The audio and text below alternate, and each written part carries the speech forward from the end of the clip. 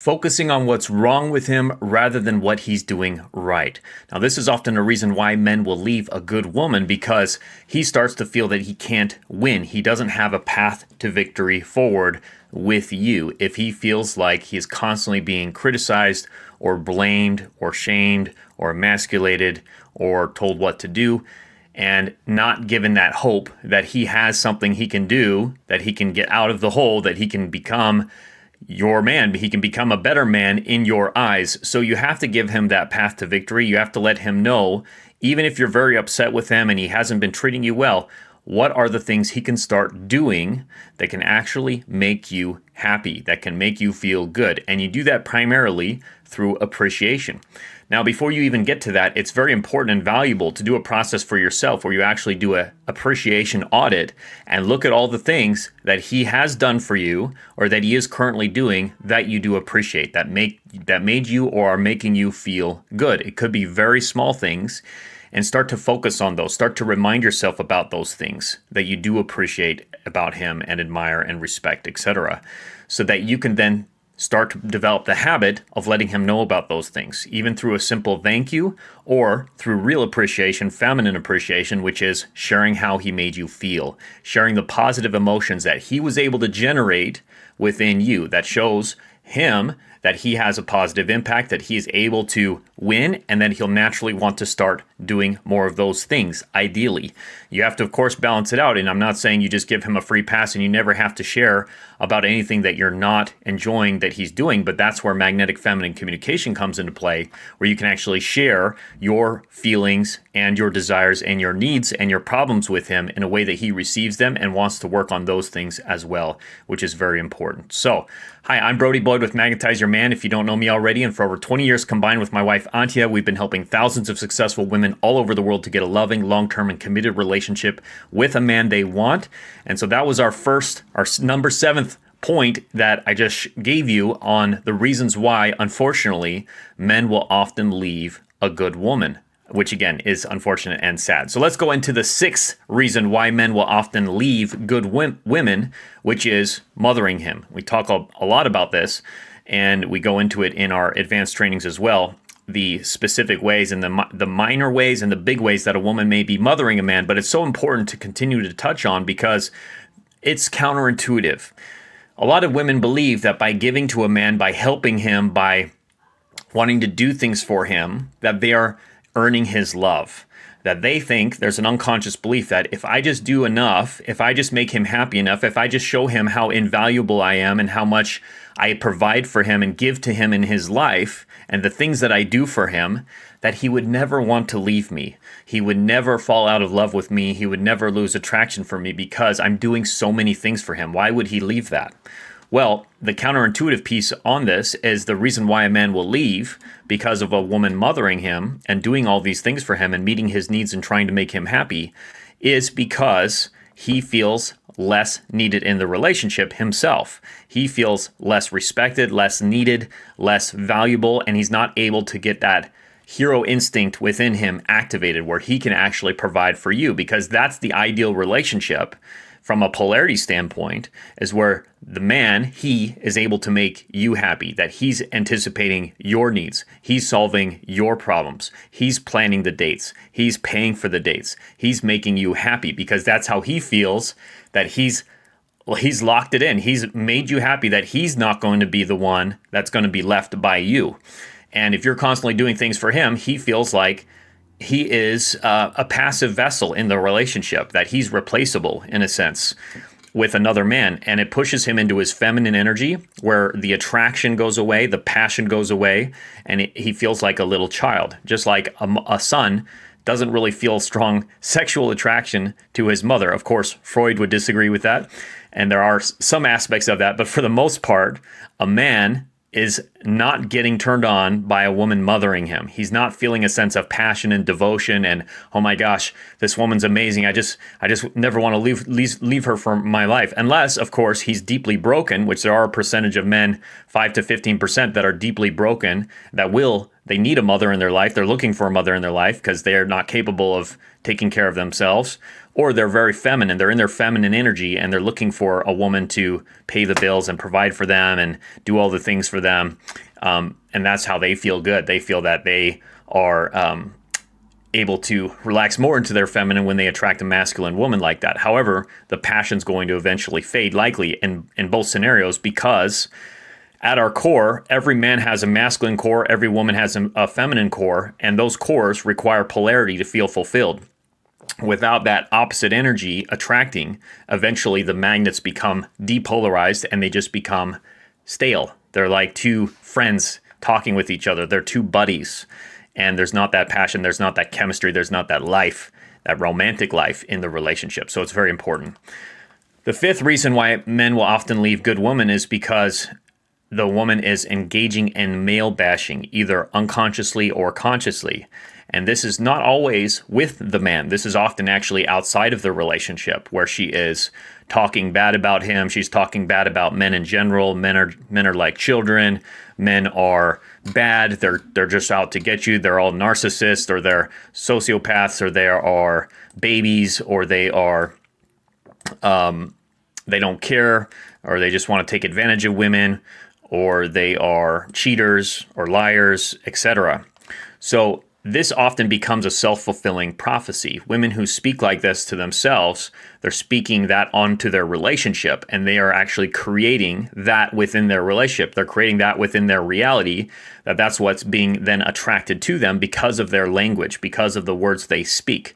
Your words have power. God created the universe. The Bible tells us that God created the universe through the power of speech. And you are often creating your relationship and your reality through the power of your speech.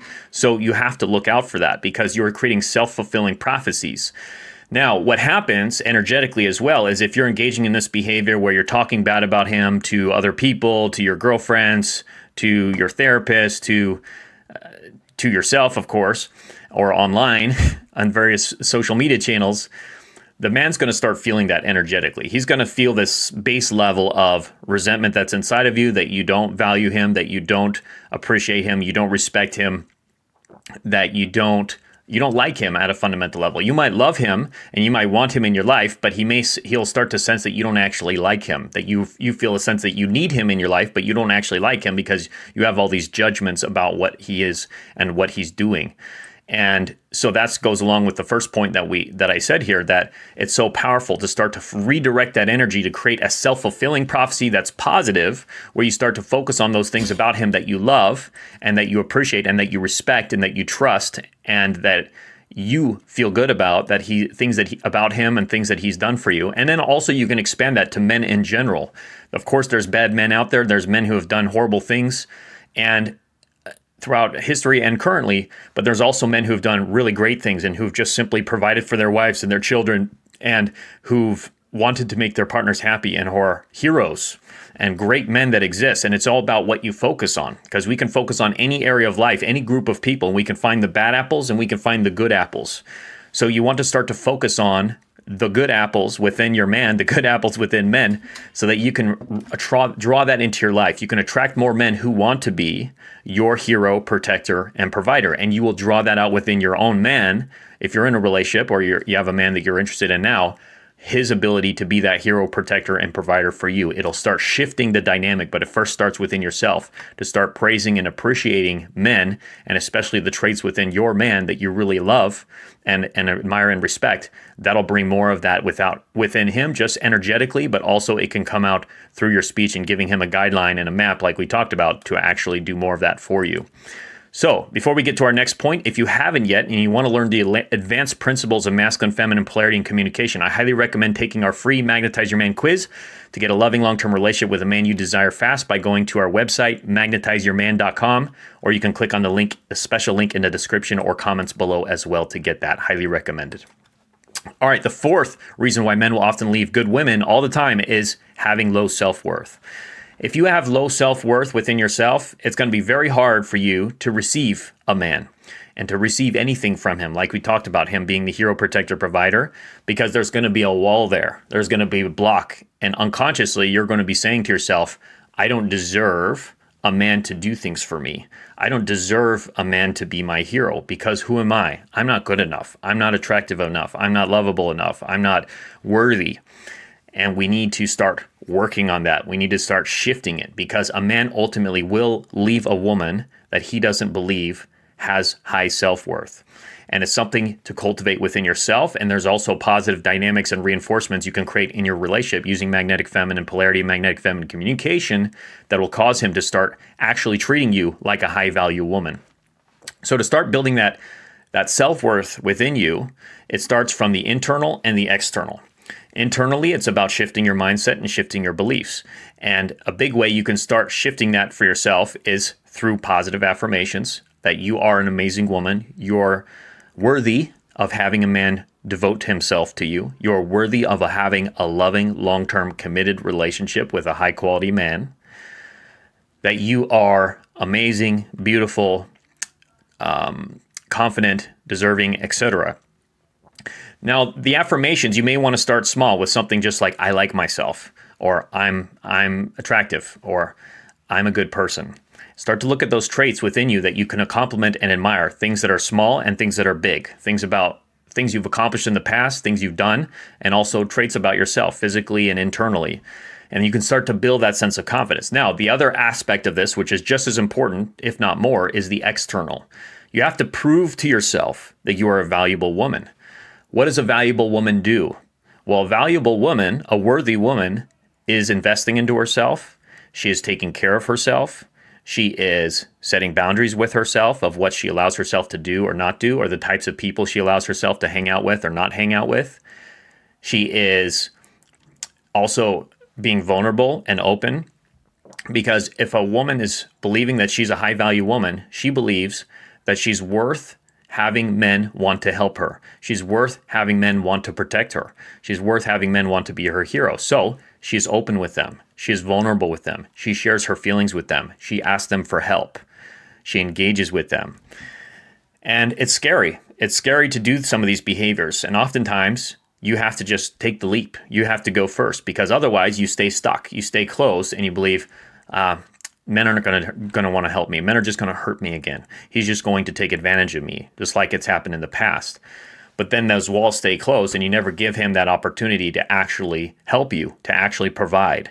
Be a real masculine provider in the emotional sense, in the physical sense, in the sexual sense potentially if you're at that stage in the relationship, in the financial sense even, where he can give to you and you can receive him. You can receive his gifts and you create this exchange, this masculine-feminine polarized exchange, just like in a dance, where he's giving and he feels great about giving and you're receiving as a worthy woman and you feel great about receiving. That's the kind of path and pattern that you want to start creating in your relationship through building your self-worth. The third reason why men will often leave good women is because you are loving him, but you're not respecting or trusting him. Now, you can love a man, you can adore a man, you can want him in your life, and you can think all these great things about him, but if you're not actually respecting or trusting him, which is an act, it's good to feel you respect him and feel that you trust him, but it's even more important to show him with your actions that you respect him and that you trust him. Because if a man feels that you love him, but then you're also engaging in behaviors such as mothering him, telling him what to do, criticizing him, trying to control him or nag at him or manipulate him in some way or give to him, be the provider, treat him like a child, then he's not going to feel that that relationship is going to be a good source of purpose for him. Men ultimately need to feel like the relationship gives them purpose. That's the ultimate masculine drive, is to feel like he is a hero, that there is a reason for him existing, that he has a mission in his life. That's why men will go to war. That's why men will build empires. That's why men will, fight to the death to achieve some recognition, some status in their life, because they want to feel that they are valuable. They want to feel that they have something to offer. And if he doesn't feel that you respect him or trust him, that he's not a good enough man. He's failed as a man. And sometimes you have to go first, even if you feel he doesn't deserve it, to show him that trust and to show him that respect, mostly through what you don't do. But there's also many ways you can also amplify that through magnetic feminine communication, magnetic feminine communication, polarity that we'll teach you in our advanced courses, that he will start to then feel that this is the woman I need to stay with because I feel so much purpose with her. Not that he feels so much love from you, which is great. It's great that he feels love from you. But more important than that to a man is he wants to feel that he has purpose in the relationship, that it means something. His life has meaning, that he is a hero to somebody. If he can't be a hero to the rest of the world, at least he can be a hero to you. He can serve you. He can make you happy. And be the man. Be that masculine figure, that masculine hero image within himself that he can feel for you that's going to make him feel really great. That's how men feel happiness different than women. He needs a sense of purpose. Women feel happiness primarily through feeling loved and adored. But if you're giving him that love and adoration, you're actually, if that's all you're giving him, you're actually putting him into the feminine. You're actually making him feel like the woman in the relationship because he doesn't care about that ultimately. He likes it, but what he ultimately wants is you to trust him, to believe in him, to respect his leadership, to respect him as a man, to respect his abilities, and to allow him to take that lead, to plan the dates, to plan the future, to pace the relationship, just like in that ballroom dance, which I used to do. Actually, when I met my first girlfriend, I highly recommend taking a ballroom dance if you can at some point, because you learn a lot of these principles that will draw a man to you. The next big reason why men leave good women is a loss of masculine feminine polarity, which encompasses a lot of what we talked about already. But masculine feminine polarity is, again, one of the only things, the primary thing that creates attraction, love, devotion in a relationship long term is the opposite energies of masculine and feminine. Opposites attract, opposite energies attract. And you need to have that dynamic for the relationship to have real lasting power and to have it feel that deep sense of passion and devotion within the relationship for each other, but especially on his end. So if you become more feminine and you are more polarized within your feminine energy and you use magnetic feminine polarity, magnetic feminine communication, you will inspire a man into his healthy masculine, that he will want to step up. He will want to invest in the relationship. He will want to give to you. He will want to make you happy, whatever that involves, and solve problems for you, etc. So you need to shift first. Really, he can shift too, but we only need one person to shift. If we can shift you into your high-value feminine energy, we can then shift him into his high-value masculine energy, and you can have an incredible relationship. But if you continue to move into your masculine, you're going to actually push him into his feminine, and now the relationship's going to become depolarized, and there's going to be a buildup of resentment on his side and on your side, and ultimately neither of you are going to be happy, and the relationship will likely dissolve, because that's not the way that we are wired. As men and women, we have these fundamental energies and instincts within us that are in our biology, that are in our DNA. They're the reasons why we as humanity has survived up until this point, is because we have these powerful dynamics, this reciprocal, beautiful dance of energies within us that allows us to thrive and expand into the future, into eternity, really. And by embracing that, you are going along with God's design, with nature's design for you to be cherished and adored by a masculine man that you trust and respect, and that he just wants nothing more than to make you happy. So oftentimes you have to create that dynamic first. You can shift, and it becomes a self-fulfilling prophecy like we talked about, and now you can have a beautiful, healthy, amazing dynamic and relationship moving forward in your life. So the number one, get the drum beat. I got to get some sound effects here. Reason why men leave good women all the time is he doesn't feel needed. Again, similar to what we've talked about before, but I want to go a little deeper into this. So men have a need. They have a need within them. It's literally like oxygen in a relationship for a man. He has to feel needed. He has to feel that there's a reason why he's there. If he feels like, why do you need me? You can pay all the bills yourself. You have all your girlfriends. You have all the ways of pleasing yourself, that I don't have a mission here. I don't have a purpose. I don't feel like there's a reason for me to exist in this relationship. So I want you to be happy. It seems like you're happier without me, so I'm going to let you be, and I'm going to move on. That's ultimately what a man will feel when he feels like you don't need him.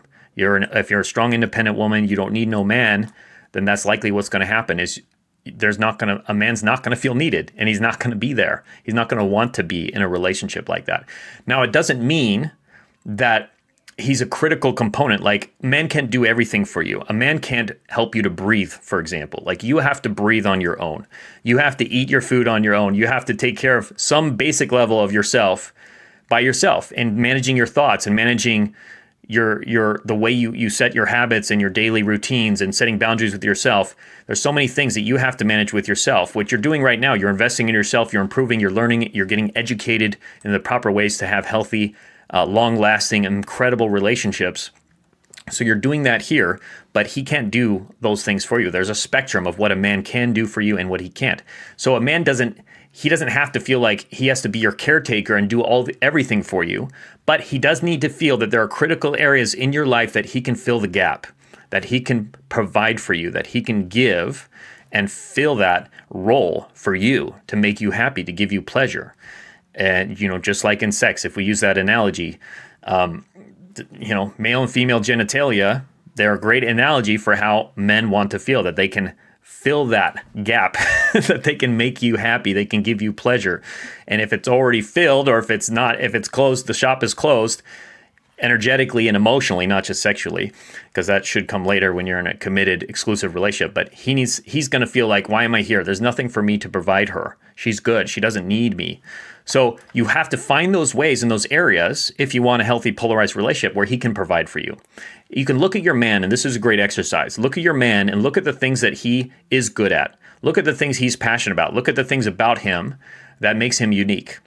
And find things within your life that you can ask him for help. So for example, if he has a lot of muscles, if he's strong, obviously he can help you with carrying things, fixing things around the house, picking you up if your feet are getting tired. There's a lot of things he can do from that point of view. And most men are physically, statistically, much stronger physically than women are. So there's a lot of things he can do from a strength point of view that can help you. So rather than just hiring somebody to help you around the house, ask him for some help with some things. Ask him to help you bring in, something that you picked up from the store that's heavier, or get something off the shelf if he's taller than you.